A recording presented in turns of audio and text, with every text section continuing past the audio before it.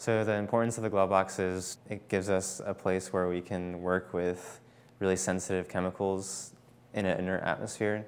A lot of chemicals react with oxygen that's out in normal atmosphere, where in the glove box we have nitrogen or argon, which don't react with most other chemicals. There are other ways to do things, but they're a lot longer and harder. For the glove box, we have an inlet of an inert gas, and the glove box regulates the pressure. So when I'm going into the glove box, it's pushing pressure on the glove box, so it removes some of the gas. And then once you come out, it fills it back up.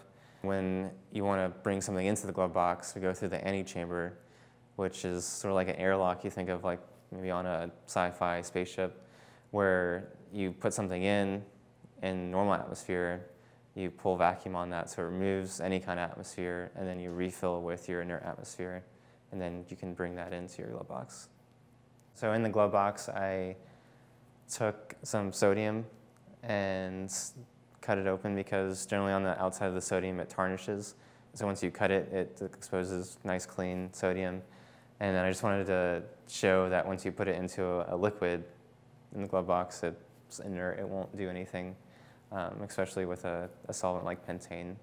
If we had sodium outside the glove box, it would react with atmospheric water and ruin the chemistry we're trying to do with sodium. So that's why we keep sodium in the glove box, so it doesn't react with water. So I pre-cut some sodium and have it in hexanes, which is a similar liquid that we put it in the glove box, just so it has some layer over it that it doesn't react with water in the atmosphere.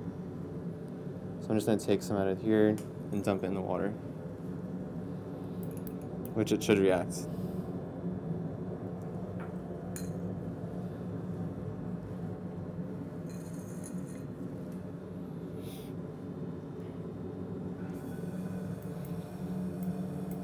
So the sodium is reducing the water to make sodium hydroxide and hydrogen gas.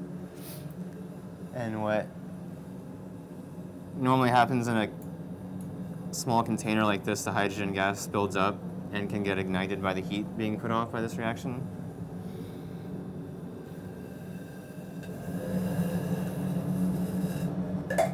Whoa. There we go.